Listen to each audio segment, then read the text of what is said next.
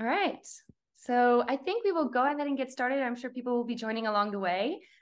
But to everyone who's just joined us, my name is Sarah Bell-Seelig. I am with Catalyst Press. I'm the head of the South African office based here in Cape Town. And we've also got our publisher with us and our publicist in New York and in Texas.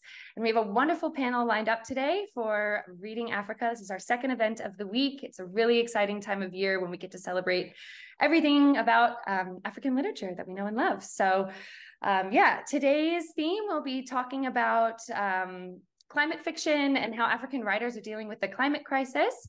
And we've got an amazing lineup of people. What we're going to do is we're going to have them chat for about 50 minutes. And then at the end, we will open it up for some audience Q&A for about 10 to 15 minutes as well.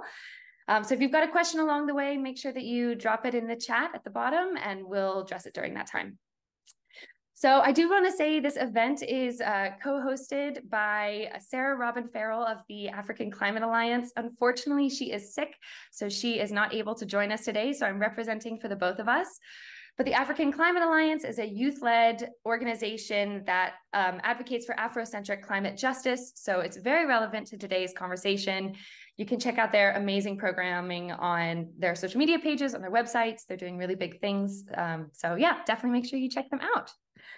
So I'm going to keep this super brief. Today's conversation is going to be moderated by the wonderful Bridget Pitt, who is with us.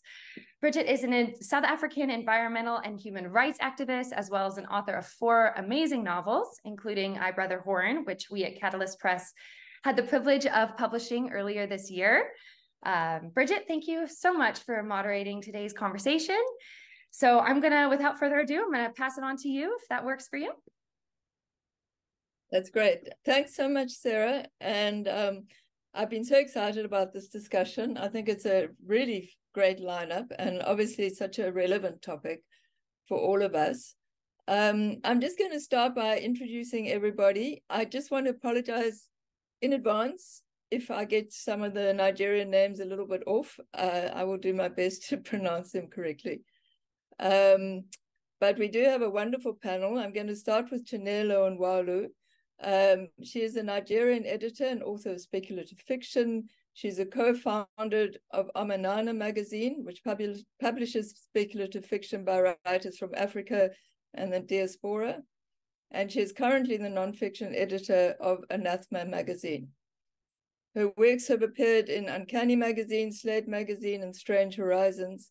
She is a nominee of the Nomo Awards, British Science Fiction Award, and Short Story Day Africa Award, and a finalist for the 2021 Ignite Award for the Community Award category with Andrew Wilmot. Her short story, What the Dead Man Said, was listed by Tor.com as one of the 5 best post-apocalyptic and dystopian stories by African authors, and was selected by one of the best science fiction and fantasy books of 2019 by the Washington Post. So big welcome to Chinelo.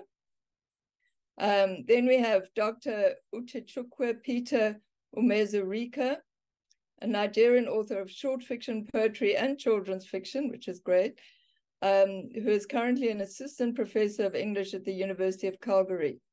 His academic research draws from gender studies and critical race theory to analyze African diaspora, post-colonial, and global literatures. He was one of the winners of the Commonwealth Short Story Competition in 2006 and 2008, and has twice been shortlisted for the Nigeria Prize for Literature. He was awarded the Nigeria Prize for Literary Criticism in 2022 and was the inaugural recipient of the University of Calgary's Provost's Postdoctoral Awards for Indigenous and Black Scholars.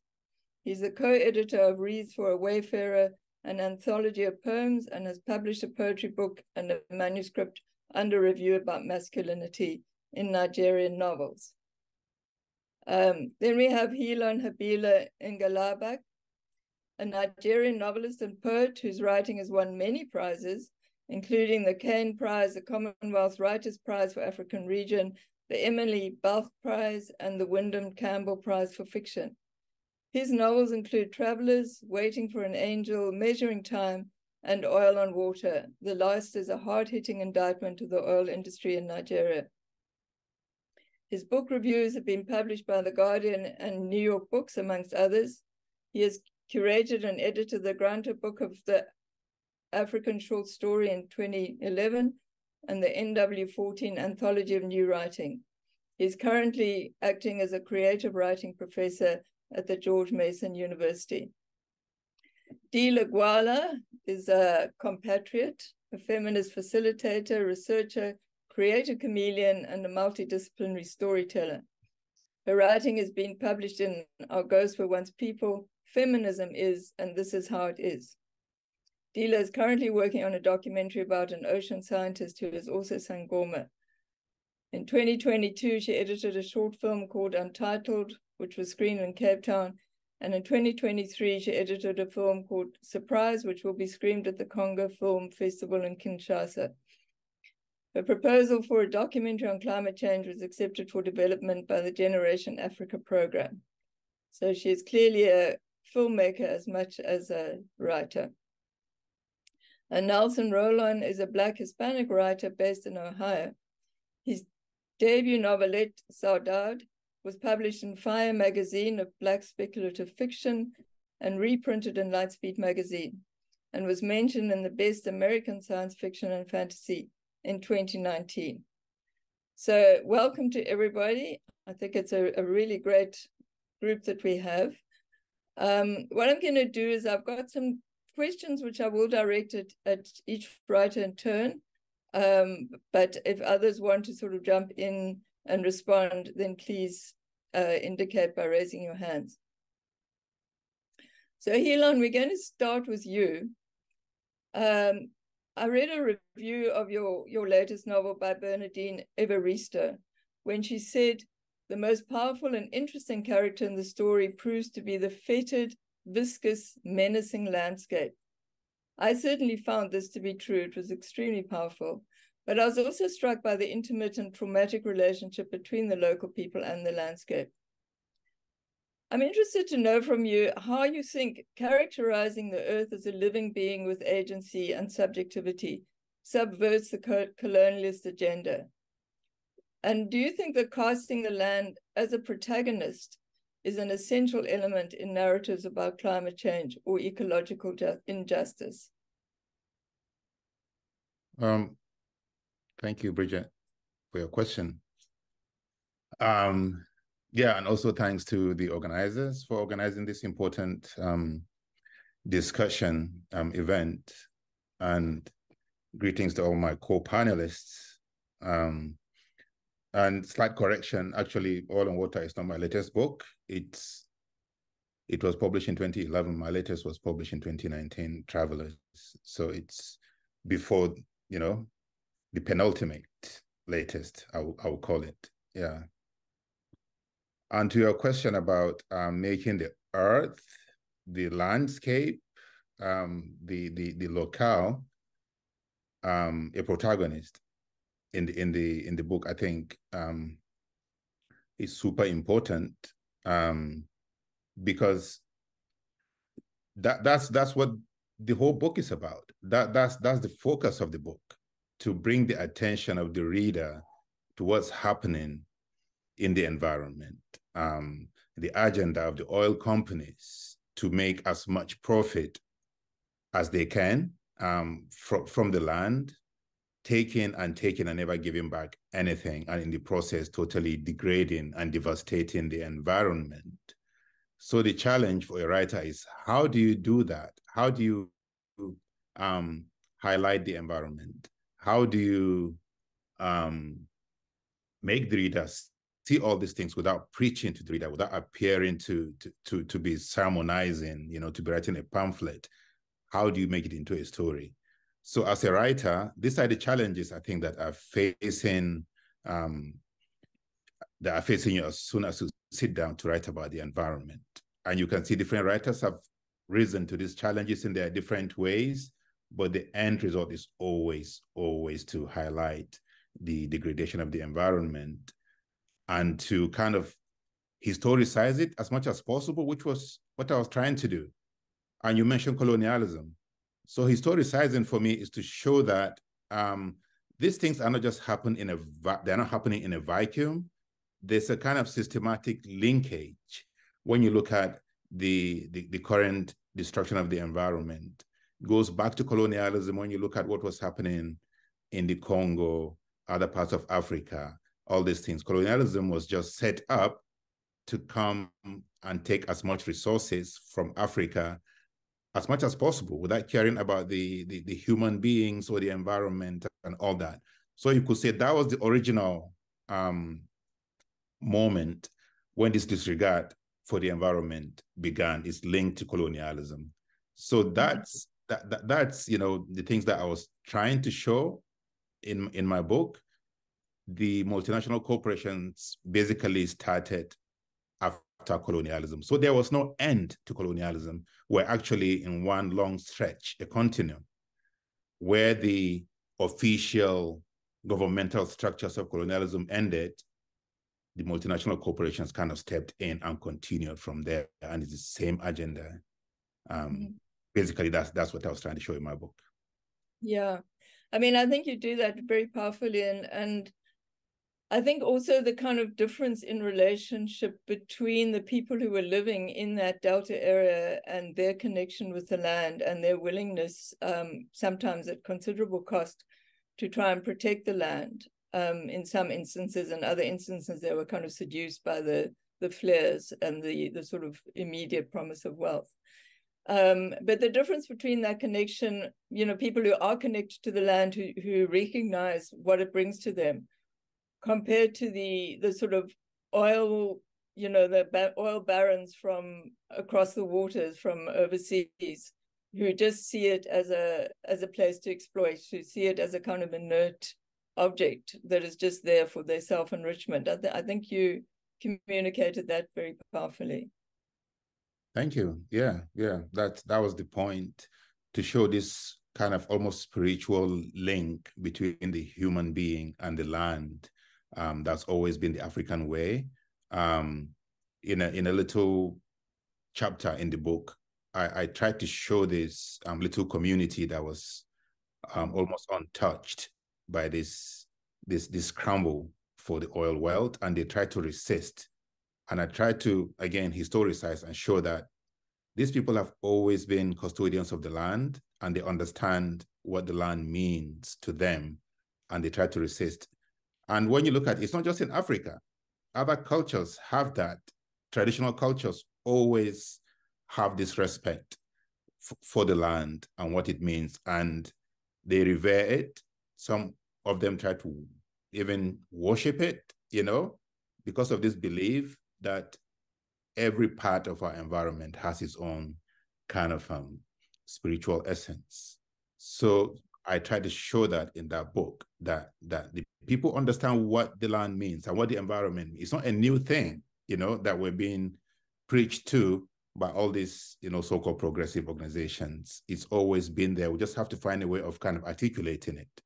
And I think that's the duty of the writer and even the activist, from Africa, to try to articulate and show the foreign activists as well as the Africans, to remind the Africans that it's always been our way. It's not a new thing. We've always had it, and we should kind of just reimagine it and to kind of continue where our ancestors kind of stopped. Yeah, I think that's very interesting, because I think it's speaking about a kind of activism which goes beyond just a kind of, very angry protesting activism. I think it goes to an activism that is about reaffirming connection and reaffirming humanity, which in itself is an act of subversion in the context where, so much connection to the land and humanity is denied. And I would like to use this to move into a discussion with Chinelo. Chinelo, you explore many forms of violence in your story, as of course Helon does. You explore the violence done to the land by climate change, but you also more explicitly, I'm talking about the story, What the Dead Man Said, you also more explicitly explore sexual violence. And what I liked about your story, but also found challenging, is that you kind of walk on the edge of the potential for redemption and healing. So your story addresses the violence. It also addresses the attempts to heal this violence, both in the land, in the kind of your descriptions of redeeming the land, but also in that conversation with the protagonist and her father in trying to heal the violence she experienced as a young person. I'm interested to know whether you feel that stories about violence should be redemptive, or whether you think it's a matter of just kind of unpacking that violence, expressing that violence, and just acknowledging it and sitting with the pain of it. What role do you think redemption plays in such stories? I suppose it goes to what you consider redemption to be. I think sometimes people think of redemption and forgiveness as interchangeable, as sort of like if you achieve redemption, somehow everything that has gone before is wiped clean. And now we can all, hold hands and, skip into the sunset singing, songs of praise. Um, I think anyone who has experienced the violence of any kind is a tool of coercion and control, right? And anyone who has experienced that knows intimately that it doesn't leave you, even after you have moved away and started anew or whatever. And I think it's the same thing when we're talking about um, attempts to reclaim, say, lands and practices and spaces and histories that have been subject to violence. Helon talked about colonialism as an ongoing project, that it hasn't stopped, it didn't go away. And I tend to lean towards the side of optimism. And I it might make me, sometimes people assume that there's a naivete to that, but I consider that even if everything goes right, and I like to think that there's much more potential for that to happen than for the other. We often discount, the potential for things to go right because we're so hyper focused on the things that might go wrong. I mean, we have our little like hunter-gatherer brains, and it's designed to do that. But even if everything goes right, how do we still reckon with the legacies that we've been left with, right? How do we still find ways to heal? And so I think when we talk about redemption, I think we need to be clear that redemption is not the same as forgetting. It's not the same as erasure. And I think sometimes there is an expectation that in order to achieve redemption or to find redemption, we have to pretend like the past never happened. I think my stories are fundamentally utopian in nature, in that it is striving, hopefully, for something better out of the ashes. It's striving for something that is more whole, something that is nourishing, restorative. And I believe, honestly, that these are things that can be found even in the darkest spaces. Um, it does require a willingness, though, to reckon with the difficult things, the difficult aspects. And I think sometimes we think that if we get to like a future that is positive, then somehow all the bad, somehow all the things that make us human and flawed and shitty to each other will just magically disappear. And that's not the case. And so even in the midst of reclamation and healing, I think that it is important for us to not forget the um, the horrors that brought us to where we are. Yeah, I think you do that very well in the story, because there's a sense of this land regenerating, and a people regenerating, but there's also a strong sense of the grief and loss that predated that regeneration. And I think what also interested me is that your protagonist, her conversation is with her dead father, not with a living father. And it's not clear whether, the dead father actually manifested and had this conversation with her, or whether it was a conversation she needed to have, but in fact had to manifest herself because her father had died and she could no longer, that conversation with him was no longer possible. So it was a sort of form of self-healing, which I think is very powerful. But I was just wondering, what your thoughts were around that. I think it's ambiguous for a reason, because I'm not sure there is an answer to it. I just finished, I'm in the process actually of co-editing an anthology of African ghost stories. And it's been so interesting to me to see how indigenous African spiritualities have approached the understanding of death, life before, life after, and how we relate to that. And what I've found super interesting about that project has been the realization that what we often, when we are talking about the dead and about the ghosts and about past, we are often reckoning with our present sins at the same time. And there are so many stories in which the harms that you have done to others, to your land, to your those who are more vulnerable, those who are weaker, return to you in various forms, so that you can, I don't want to say like make amends, actually, so that you can make recompense, so that there is justice. And so many stories. I had a super interesting conversation with Nigerian writer Toby Ogundira about what it is that scares us.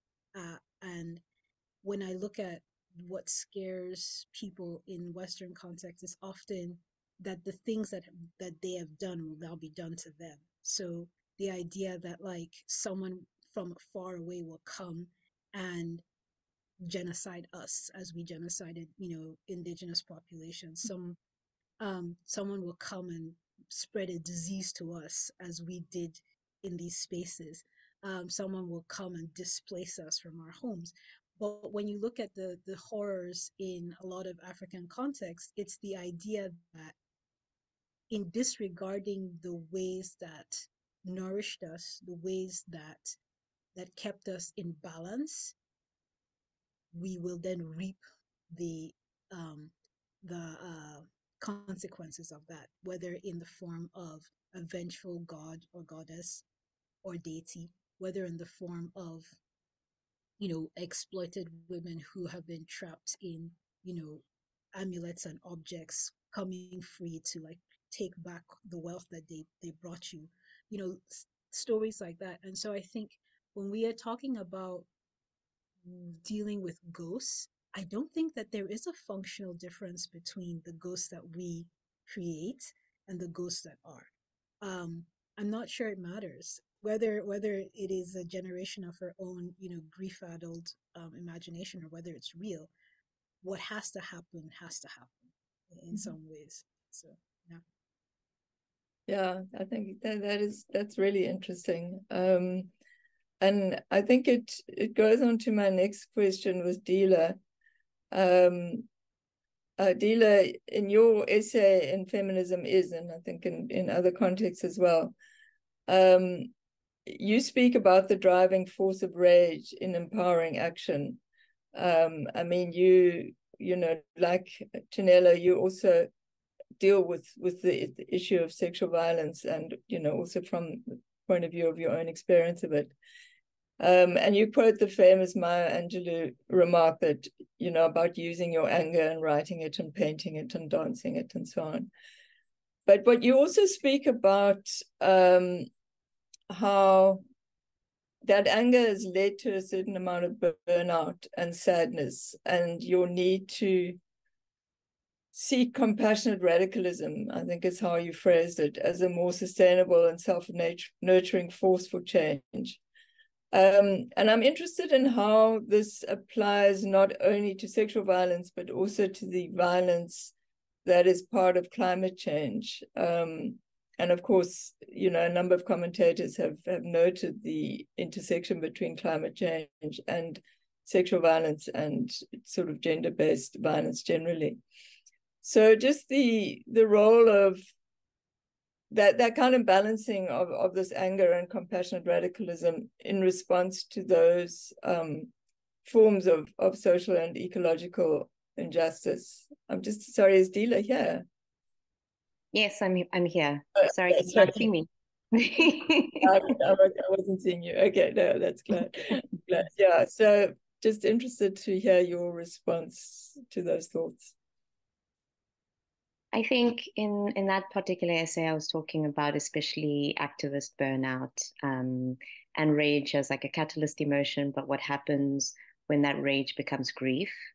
And I think that's very much connected to something you see with the climate crisis is some people have phrased it as climate depression or climate anxiety, where there's like a sense of despair after sort of the catalyzed like sort of spark of like seeking change. So I think there's a connection there. Like one of the things that we're going to have to face is that deep sense of grief and the depression and the anxiety that is like dealing with something that feels insurmountable. And I think that's trauma across the board, whether it's personal trauma or historical trauma or the trauma of living in times that feel apocalyptic. And yeah, beyond, the compassionate, it's like radical compassion was this concept of bringing the political into sort of conversations that are often happen in spiritual spaces, which are conversations around kindness and caregiving. And coming in feminist spaces, there's discussions about sort of feminist care. But I found during that specific time that political activism wasn't making space for the idea of concepts such as like community care or compassion that you find in spiritual spaces. So I think with activist struggles across the board, which are obviously intersectional and all interrelated, and you can't deal with one without the other, the famous Audre Lorde quote about oppression being sort of a multi-headed issue. I think just the concept of community care and what does that mean, and thinking through what people have said previously about healing and our ideas around the ancestral. I'm also interested in how ancestral spirituality and that understanding is tied to how we view our environment, but how we view things like community care, compassion, and dealing with things that come from a capitalist society that makes everything an individual issue. And I think that individualizing of the issue has led to a sense of helplessness that's tied to stuff like climate anxiety and climate depression. And yeah, I'll stop there. Yeah, I think that's very interesting because I think it echoes a little bit of what Helon was talking about with the spiritual connection to the land, which is, in a sense, accentuates in some ways the kind of grief that is linked to climate change and to the ecological destruction, because you have this, if you have that connection to the land, you're obviously going to feel much more acutely the sorrow of its destruction. But in a way, it also perhaps enables you to, it perhaps gives you the kind of spiritual nurturing that you need to withstand what is happening. I don't know, am I making sense? That it's a kind of double-edged thing. It sort of brings more grief, but also brings more strengthening. I think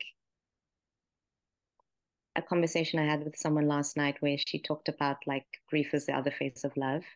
So that's the first thing that's popping into my head now.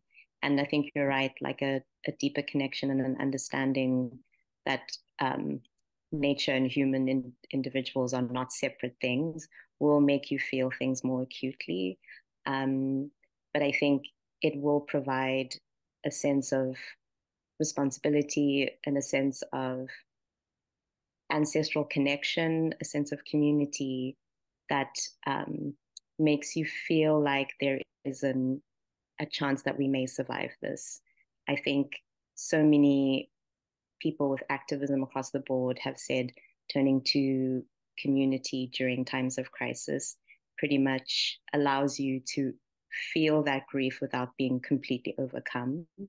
And again, without that complete fall into despair. So I think you're exactly right. It's both sides. It's both like the other side of the coin of love, which is deep grief, but also an ability to overcome. Yes, and maybe it's something to do with stepping away from that kind of very individualized notion, you know, that you've got to be the savior of the world, and recognizing that you are part of a community or part of a kind of ancestral history or part of the earth. I mean, one of my favorite quotes is, you know, that idea that we are nature defending itself, that we're all actually part of this thing. We're not just individuals kind of fighting something that sometimes feels horribly powerful, but we part of a much deeper, more powerful life force, which I think sometimes can be quite necessary to access that sense, just to give yourself the kind of strength to keep going. I think while we're on the topic of grief, what I'd like to do is just turn to, sorry, I've lost my connection with my mouse here. But I just wanted to turn to Nelson here, and to talk about the story of saudade. So I believe this is a Portuguese word which roughly translates into the English word for nostalgia or for longing of something that is absent.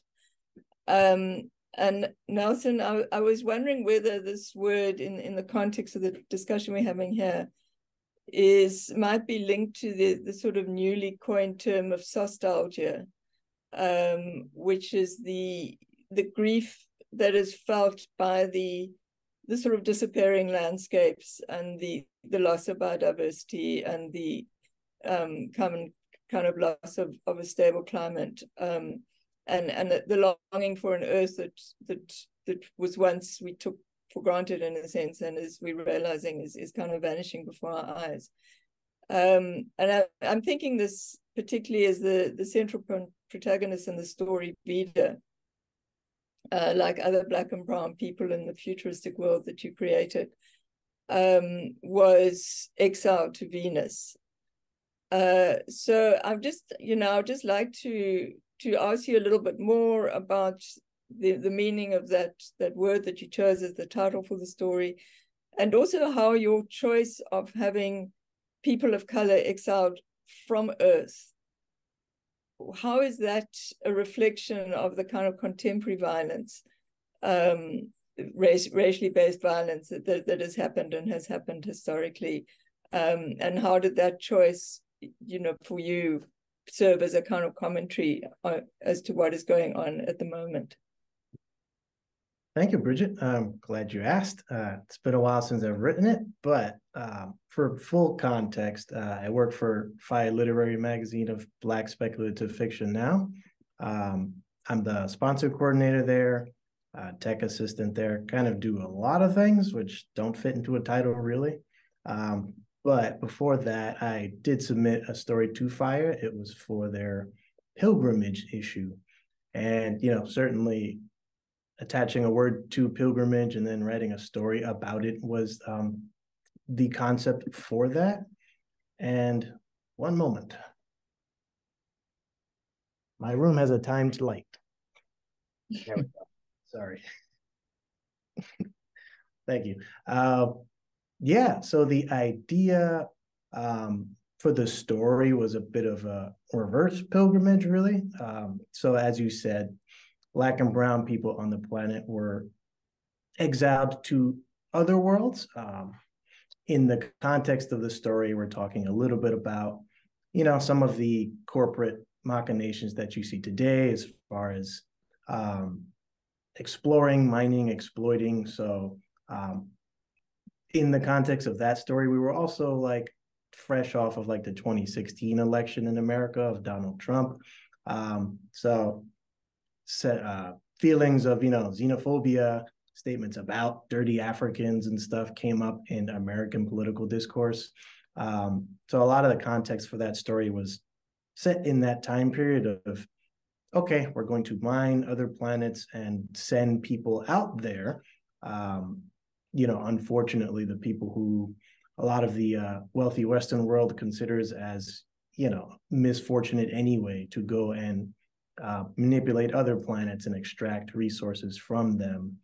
Saudade is an interesting word for me personally. So I'm Black Hispanic. My mother is from the Dominican Republic.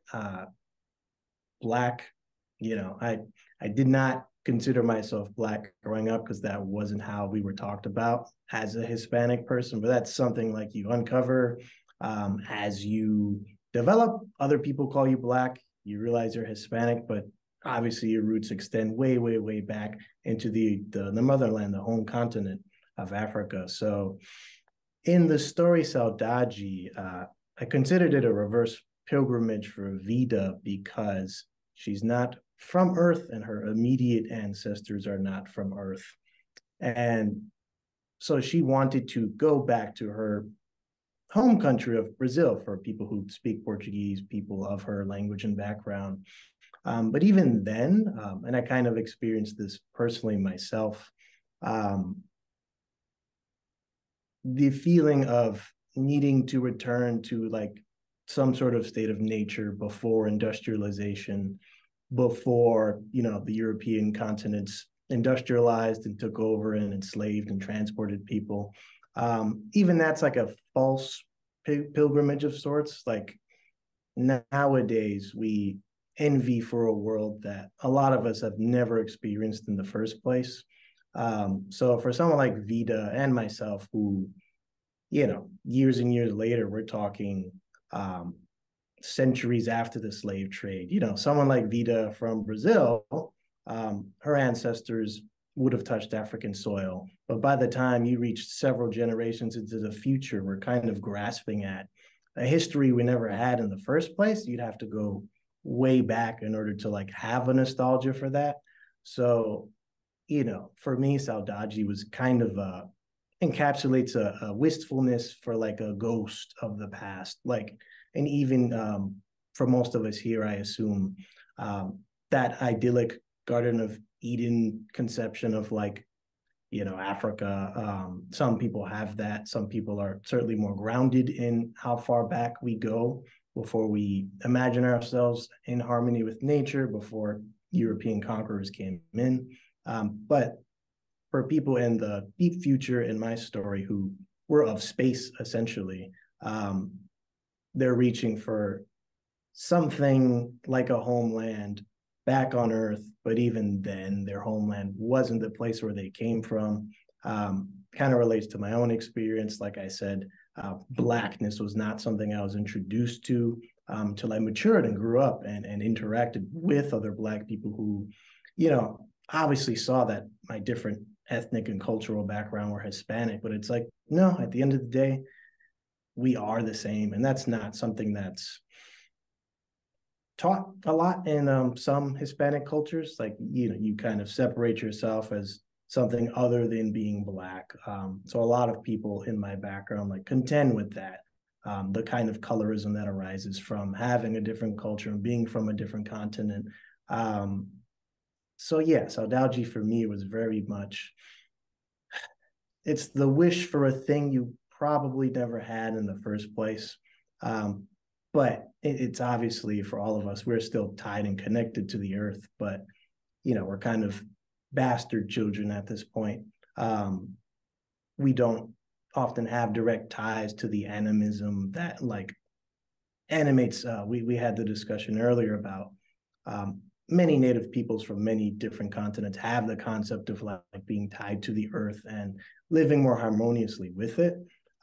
For someone like Vida and a lot of people who were exchanged through the slave trade and the story eventually transported to space to do the same thing, you're kind of grasping for, the ghost of a past that doesn't really exist for you, but, deep in your DNA and ancestry, it's there. But it's like a false sense of home for you. We just didn't have that experience. I hope that answers some of your question. Yeah, well, I think it's such a kind of complex area, and I think people are very focused on it now, because the Earth as we know it is kind of disappearing, and people are starting to really kind of question, as you say, there's still some indigenous cultures who live in very close connection with the earth, but most people are urbanized, have been taken away.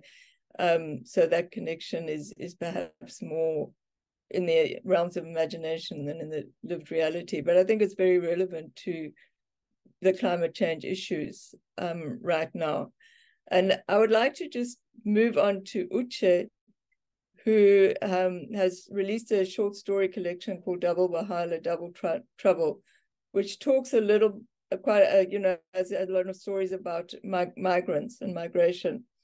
And one of the reviewers commented that the collection take on the rich concepts of home and belonging, home lost and regained, home created with others and with the land. Home is anywhere we find something to love. And I think this issue has become so immensely pertinent in our current era, where in a way migration and exile seem to be almost an inevitable consequence of the violence of colonialization. Sometimes literally through the slave trade, people were physically removed, but in other contexts where the conditions were unlivable, conditions have been created by colonization, leading to a kind of forced migration. And this, of course, has been massively compounded with the onset of climate change and the kind of catastrophes that people are experiencing, which is driving migration. So Uche, I'd like you to talk a little bit about how you see this search for home, how you see writers as engaging with the search for home, and with how migration is being driven by climate change.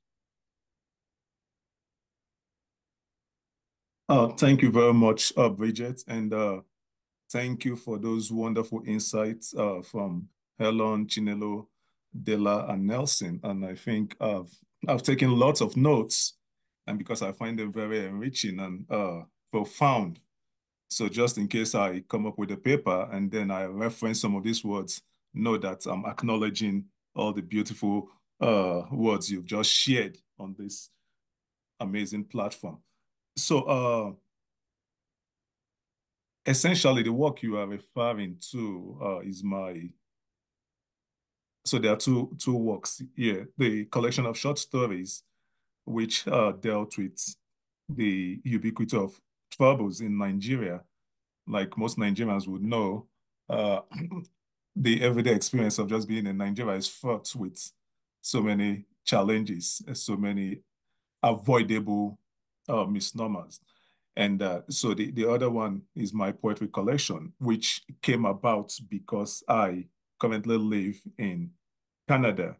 And it was a way for me to grapple with this, to draw from Nelson's comments, this sort of nostalgia, this longing for home, even though I'm trying to recreate a home in Canada, but of course I'm still beholden to my native homeland, which is Nigeria.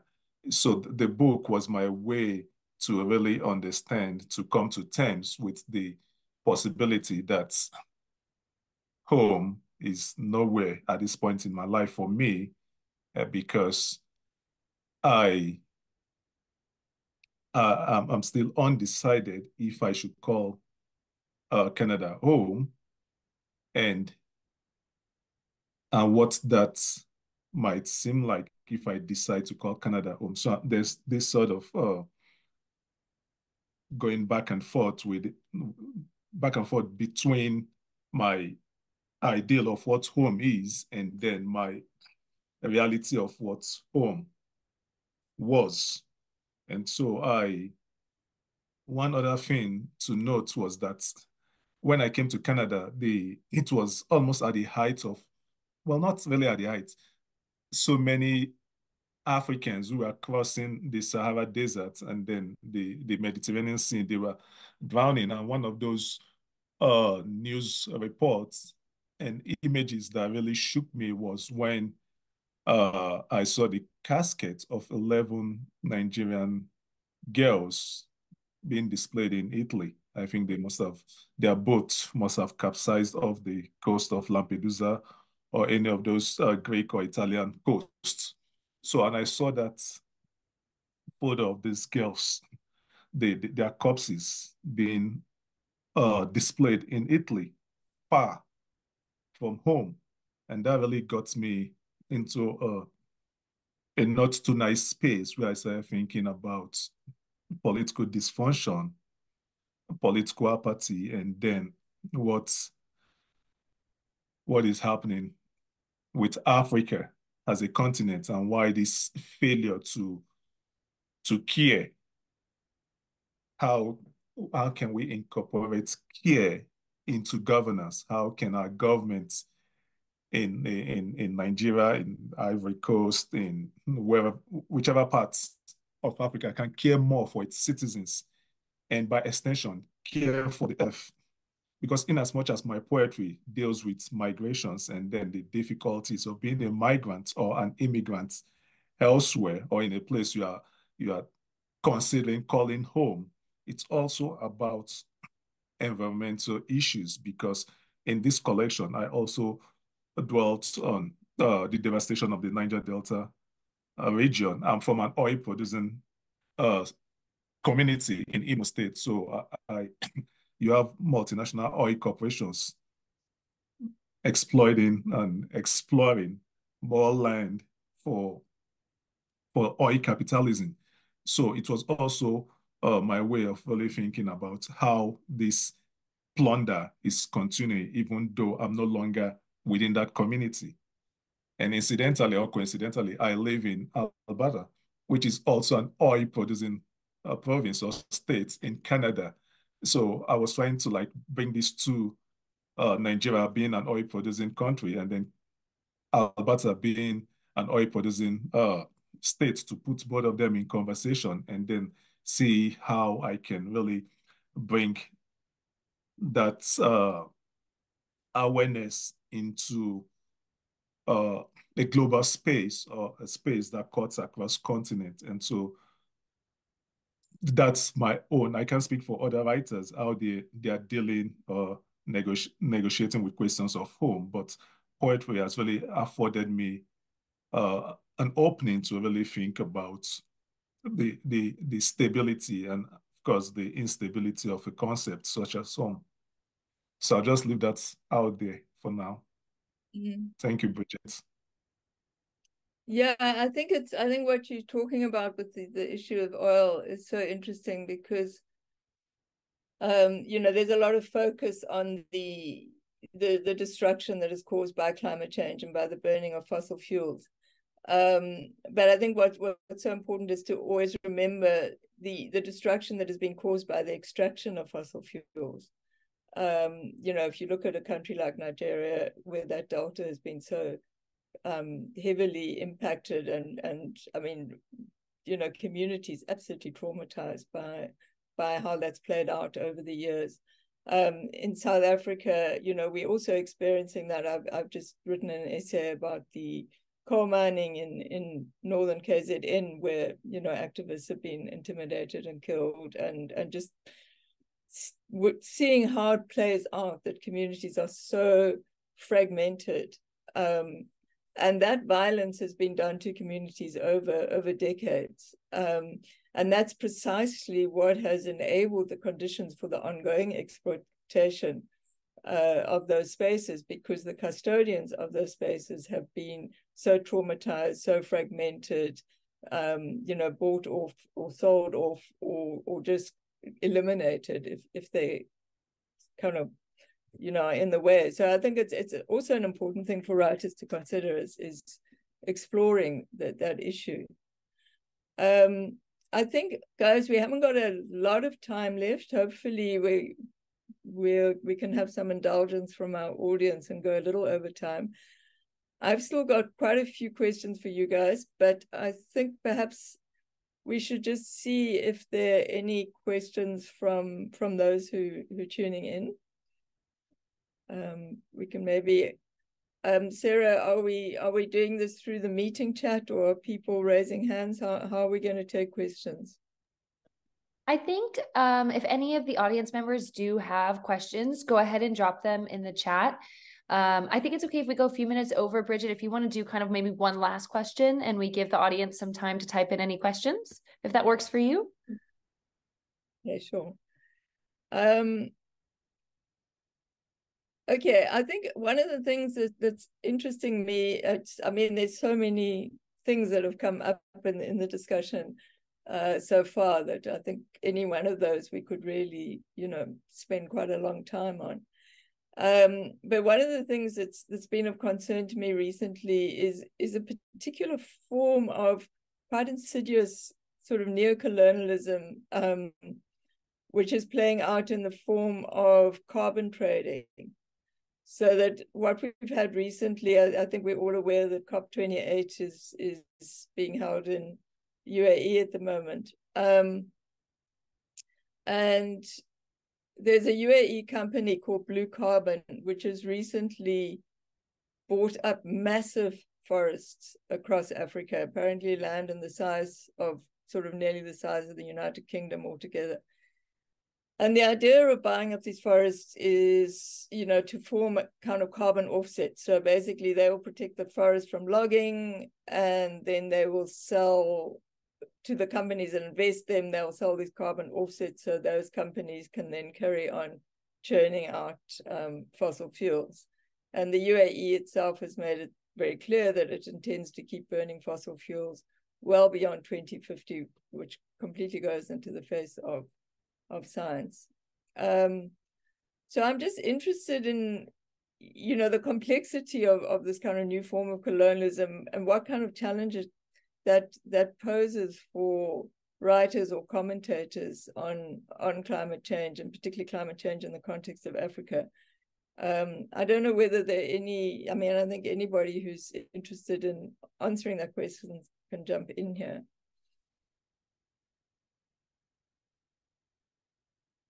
So I find the concept very interesting because I've done in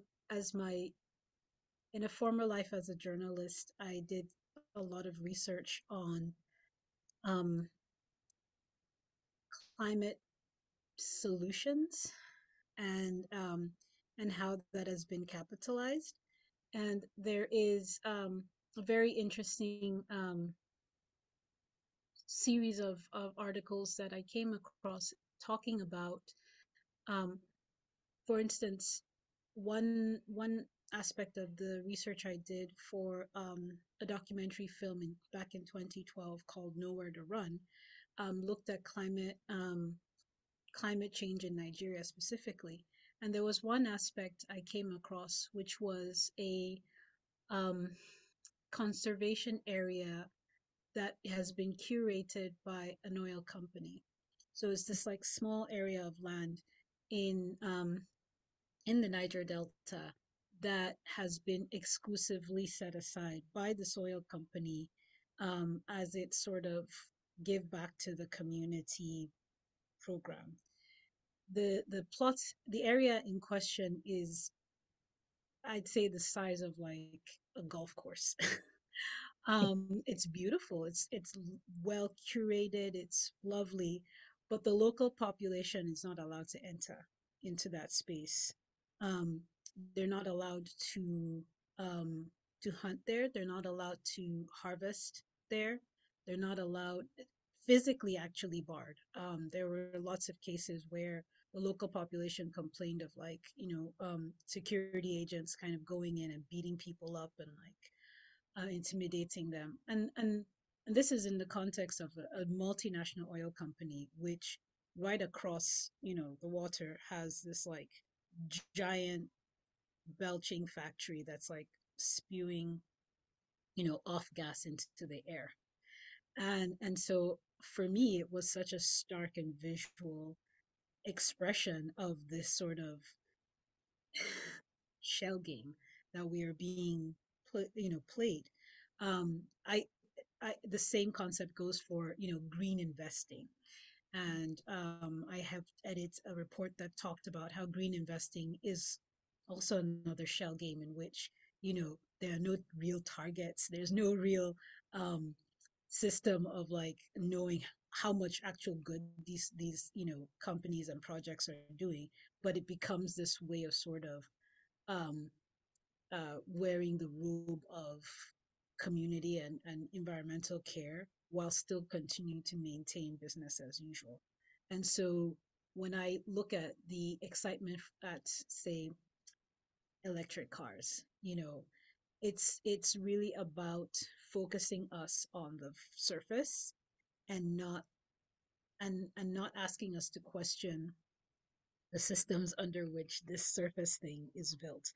And so there's no question about changing underlying structures because too many people benefit from it, but about doing the minimum to keep from having everything blow up in your face. So I'm not sure how, like, for me as a writer, I'm not sure how that has entered into my own writing yet, because it's still something that I'm thinking about and grappling with in my own head. Um, but I do see how it is just a mask. It is just a veneer. Um, and I think many of us are also dealing with that and expressing that in our writing. So that's sort of one place to come. I come at it anyway. Yeah, I Just, think, just Yeah. to kind of add to yes, that. Yeah. Can you hear me? yes, go Yeah. ahead. It's just interesting, the COP28, what's happening there. And even the ones before that, how essentially we are reaching a point where they are not creating any solutions. They're just creating more problems. When you look at the fact that there are more oil lobbyists going to these meetings than even activists, it just becomes ridiculous. There's just nothing happening. So that's one thing you have to begin to acknowledge.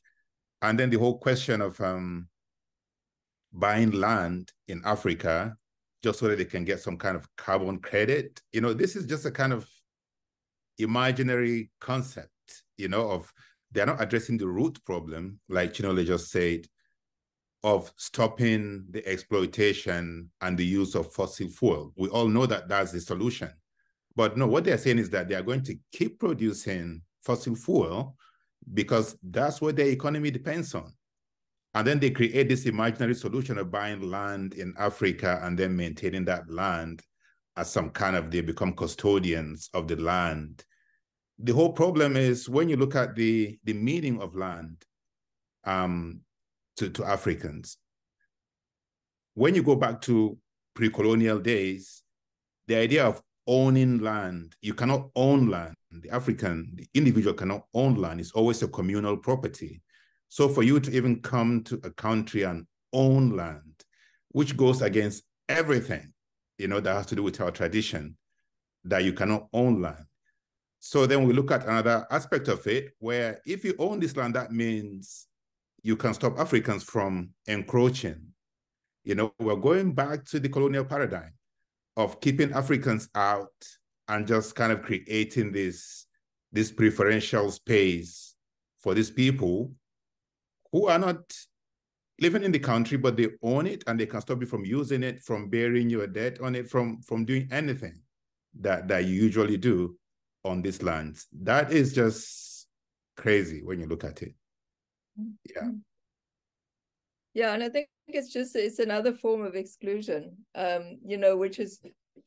which is actually unfortunately characterized a lot of the kind of conservation efforts in Africa have been an extension of colonialism. With the kind of game parks that were initially declared were often kind of forced people out of the area and excluded people from the area, and so those relationships of exclusion are continuing. And again, it's a radical disruption of people's relationship with land, whereas it's precisely that relationship that needs to be healed for us to have any kind of prospect of going ahead.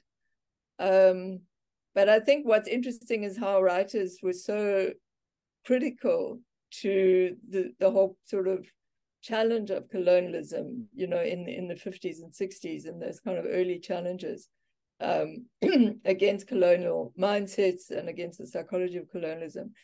And I think African writers are particularly positioned to really challenge what's the kind of neocolonialism that is going on in this particular insidious form. So, I mean, again, that's a big topic, which we could talk about a lot longer. But there are a couple of questions that I just want to throw open to the panel. Bridget. Yes, go ahead. Sorry, Dela. I just wanted to add to this conversation before we move on, especially considering, I guess, the point that you made, and I think your Chinelo made as well about neo-colonial ideas of conservation. I guess not as a writer, but as a filmmaker, the film I'm currently making about the ocean scientist who's also a spiritual healer, a sangoma, her work is tied to small-scale fishing communities who have often been pushed out of spaces where they fish for the sake of marine protected areas. And those marine protected areas will push out communities that have been using those spaces sustainably, and sort of the big rigs that can fish offshore are allowed to continue to exploit, without any sort of consequence. I just wanted to add that as a case study for exactly what you're saying, and how so much of South Africa's history of national parks is tied to the idea of forced removals, especially of Black people who've been using land in a way that is sacred and sustainable, and endangering those practices when it comes to fishing, and those practices of connection with the ocean and land as well. So just wanted to add that.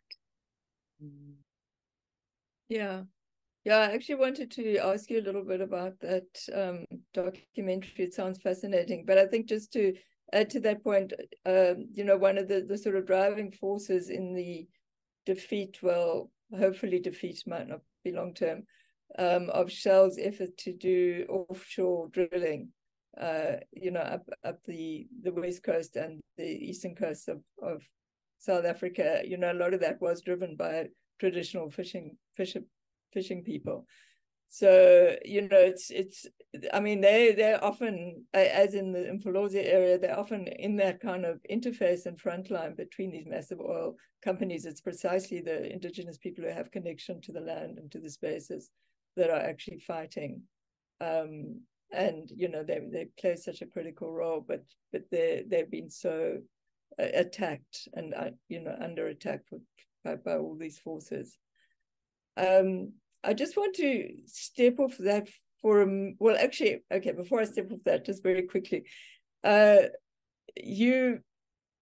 whole issue of sort of Western science, and because this person in your documentary you speak of as a scientist as well as a Sangoma, but that kind of interesting walk between Western science on the other hand and indigenous knowledge systems, which I think is something that's kind of really coming to the fore, and of course is something that is very relevant to African writers.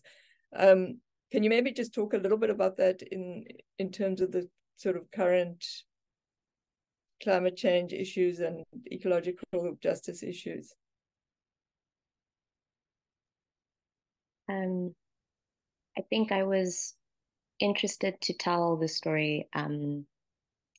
I'll go straight to the beginning of how I ended up making or telling this particular story. Generation Africa, the program I'm making this documentary through, we're looking for climate change stories that are both decolonial and character driven. And I'd read about Dr. Moakabo Rakashwa, who's a lecturer at the University of Cape Town, sort of one of the first Black women to get a physical oceanography degree. So a pioneer in that way, but also the year she was sort of defending her PhD, she started having the dreams and visions that indicated that she had an ancestral calling. So she went through her training as a Sangoma, as a traditional healer. The same year she wrapped up her oceanography PhD. And I found that synergy of what people argue are opposing things. People love to oppose spirituality and science and say that these two things are not connected. And I think we'd live in a very different system, especially in South Africa, if there was an attempt to actually integrate indigenous practice with sort of science. And what I've really loved about working with her as a scientist is her deep appreciation of the fact that she often says small-scale fishes, they saw everything and they sort of sounded the alarm, and scientists give the data to things that they've understood for a very long time. And in terms of her work as a Sangoma, it's all about a sacred connection to the ocean. And she talks about trying to do the dance of the ocean as an investigative space and the ocean as this space of like communing and of mystery. So I feel like she embodies a really interesting lens on climate change that actually embodies both the scientific lens and the indigenous spiritual lens. And it always makes me think of a sign that I saw at a protest that said indigenous justice is climate justice. And I think recognizing those knowledge systems is particularly powerful for someone who understands both sides of the coin. Yeah, I think that is such an interesting area, and I'm very excited about that documentary. It sounds amazing. I've just had a couple of people are wanting to know. I know this is slightly off topic, but Uche, I think you've written a children's story about addressing the sort of ecological issues. I wonder if you or anyone else on the panel has got any comment on good children's literature that explores some of the issues of ecological justice or injustice.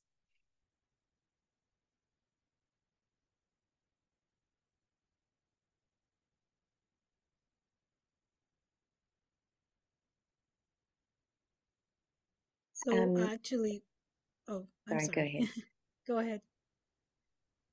Go ahead. A book that popped to mind, I think it's called The Black Mermaid, and it's about Zandi, who's a Black woman who's become like a really well-known free diver.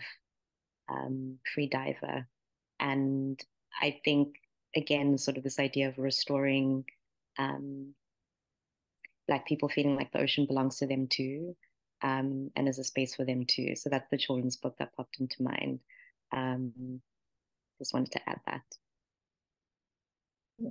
I used to work for a Good. Sorry, Chinelo, I think oh, sorry. you have, yeah, you had something. Yeah, we were actually in the chat. I think Uche and I were throwing in some ideas. I used to work for a publisher in Nigeria back in the day, Cassava Republic Press, and they looking, I don't think it's available now, sadly, but it was a series of children's books based around the Millennium Development Goals by Fatima Akilu. And one of them explicitly talked about, getting children involved in civic education and the environment.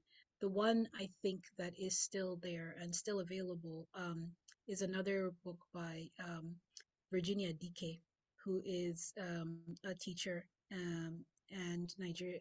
She's American Nigerian. And it's a guide to birds of West Africa.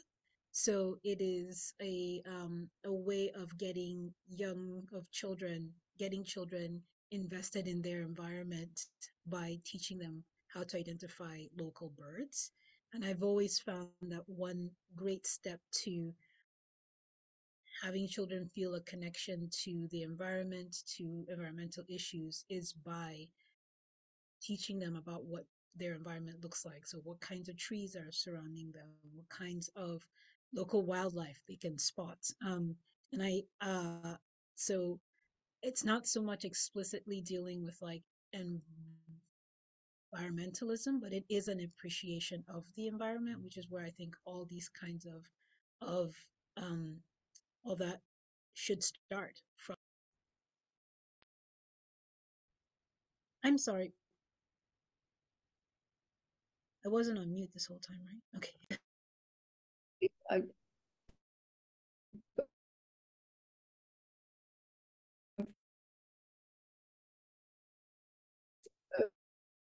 Audio.